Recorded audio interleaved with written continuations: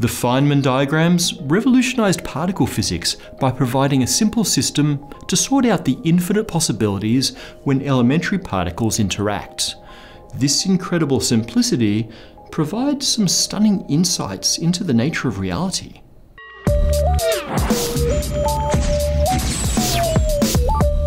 Feynman's path integral shows us that to properly calculate the probability of a particle travelling between 2 points, we need to add up the contributions from all conceivable paths between those points, including the impossible paths. In fact, we can go even further.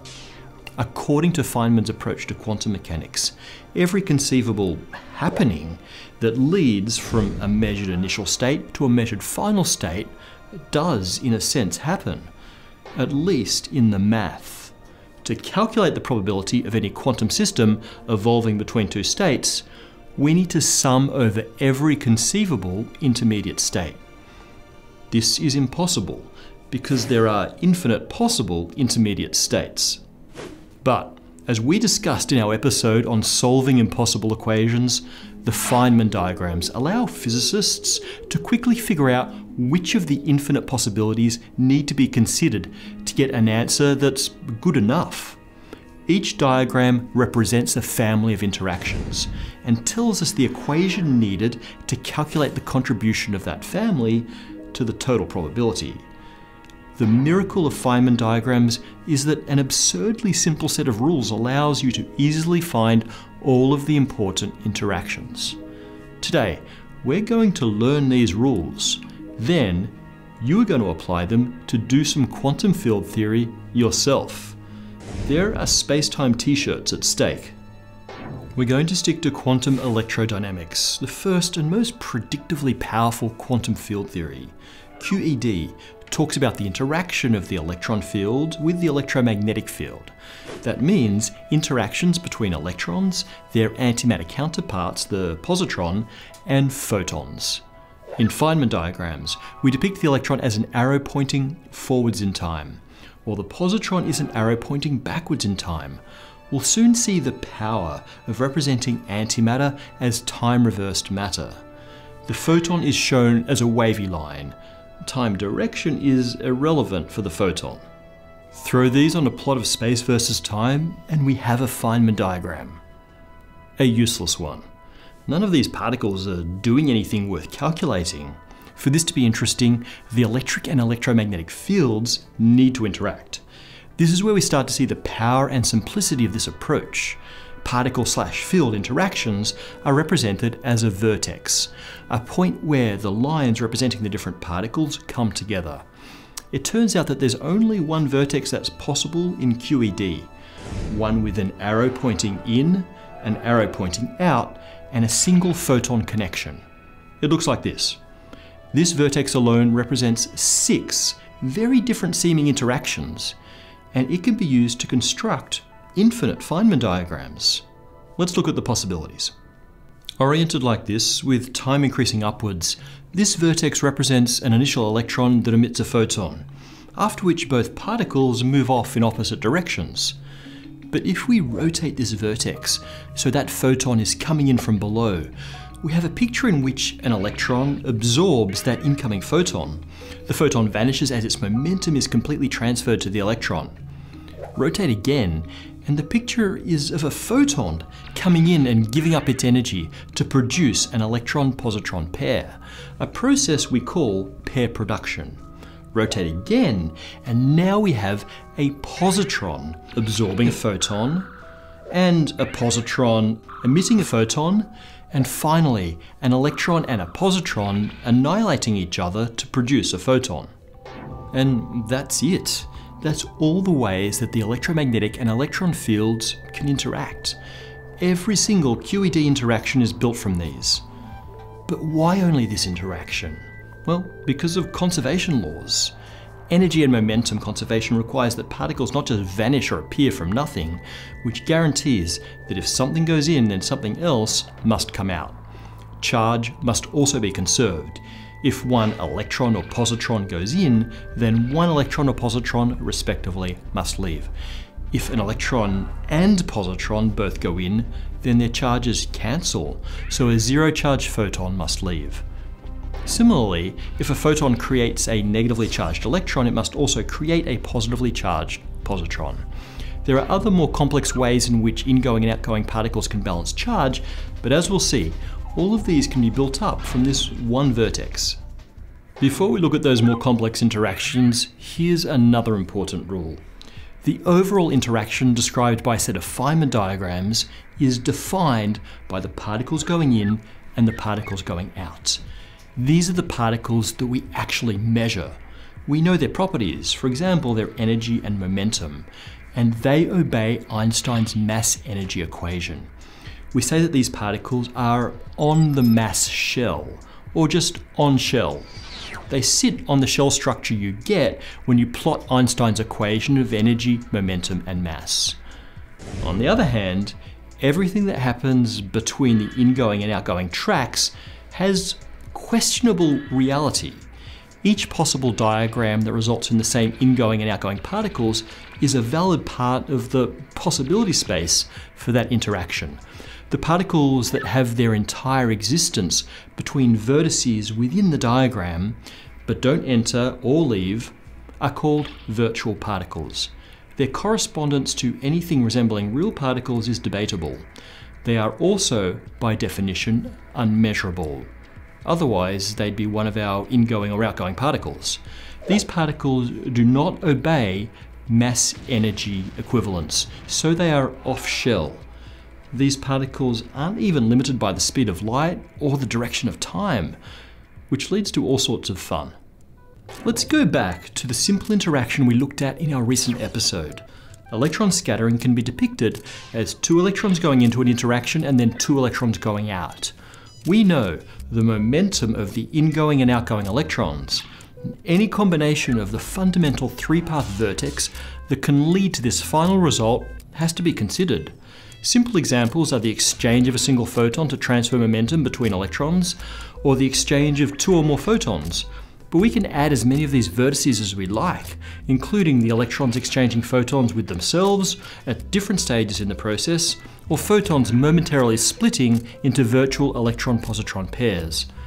As long as the final result is the same, any of these are possible. Part of the beauty of Feynman diagrams is that each of these diagrams themselves represents an infinite number of specific interactions.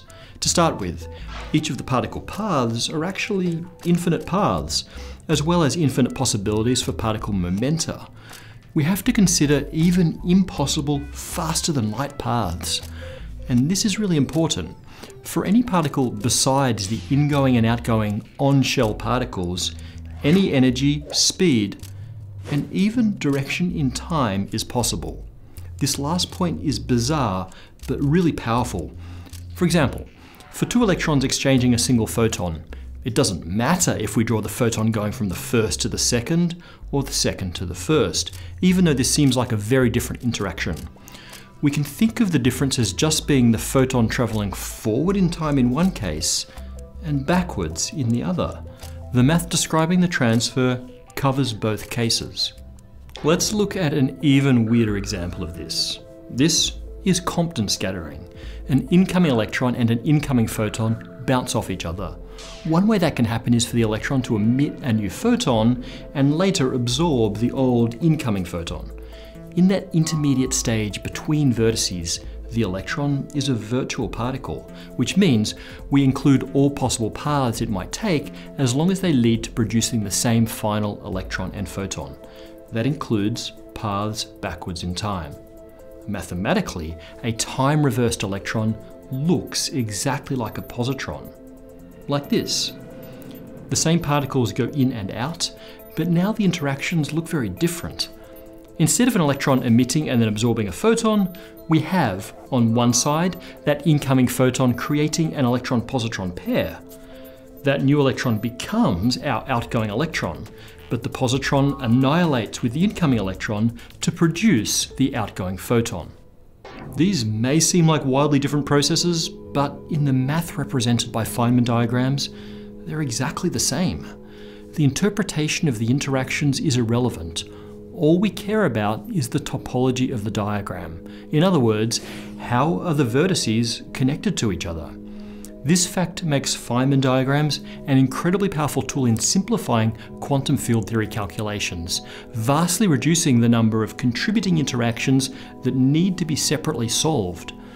And the interpretation of antimatter as time-reversed matter is one that some, including Richard Feynman, took quite seriously. We're going to delve deep into that idea in an episode very soon. But for now, I want to give you a chance to play with Feynman diagrams yourselves. So I have a challenge question for you. When an electron and a positron interact electromagnetically, we call it Barbour scattering. It's an interesting case. The most important Feynman diagrams for Barbour scattering are the two cases involving a single virtual photon, and they include two vertices each. Those diagrams seem to describe very, very different events, but they lead to exactly the same result. Use the rules I described in this episode to draw both of the two vertex diagrams for Barbour scattering and describe what's happening at each of these vertices. Then, I want you to try to draw all of the possible 4 vertex diagrams. For the latter, don't bother with what we call the self-energy diagrams, in which electrons or positrons emit and then reabsorb a photon. Send your neatly drawn Feynman diagrams to pbsspacetime@gmail.com within 1 week of the release of this episode. Include in the subject line the words Feynman Diagram Challenge, because we filter by subject line. We'll randomly choose 5 correct answers to win a Spacetime t-shirt, and that includes a choice from brand new t-shirt designs. One will be an exclusive for challenge winners and Patreon supporters. Introducing the mighty Astro Chicken von Neumann, Conqueror of the Galaxy. And available to everyone, including challenge winners, The Heat Death of the Universe is coming. A fun reminder in t-shirt form of the eventual cold, dark end of space-time. To all of our Patreon supporters, thanks so much for helping us keep the lights on. And a very special thanks to Mayank Mehrotra for supporting us at the quasar level. Mayank, thanks so much for choosing one of the infinite improbable paths that led you to join us. And also, one last call for anyone wanting one of our special Spacetime Eclipse glasses. If you sign up on Patreon at the $5 level or above, or increase your pledge to $5 or above in July, we will send you a set, at least until we run out of glasses. For those already signed up, we're going to be emailing you through your Patreon account to get shipping details. And don't worry, we have glasses set aside for everyone so far. Last week we talked about the history and danger of space militarization. You guys had some great comments. Super Philip asks how you drop one of these Project Thor tungsten rods. Surely it would retain the same orbit as its satellite. Well, good point, it would. In fact, you need to give it at least a little nudge to send it towards the ground, but that nudge is far less powerful than whatever you need to launch to orbit, therefore it's far less detectable. Lewinham asks what the real problem is with filling low Earth orbit with debris. So the issue is that stuff in low Earth orbit is moving at around 8 kilometers per second. That means an impact with even a tiny piece of junk is potentially catastrophic. As space junk builds up, a runaway effect is possible in which more and more satellites are destroyed, exponentially increasing the amount of debris. It's a real risk. It even has a name, the Kessler syndrome. Currently there are a couple of thousand operational satellites, but several 100,000 pieces of space junk. And currently, around 1 satellite is destroyed every year by space junk, but that could increase dramatically if this domino effect begins. Myrmidon points out what was perhaps the greatest tragedy in the entire sorry history of space militarization. The really inexcusable failure to nickname the Strategic Defense Initiative, not Star Wars, but Ronald Reagan.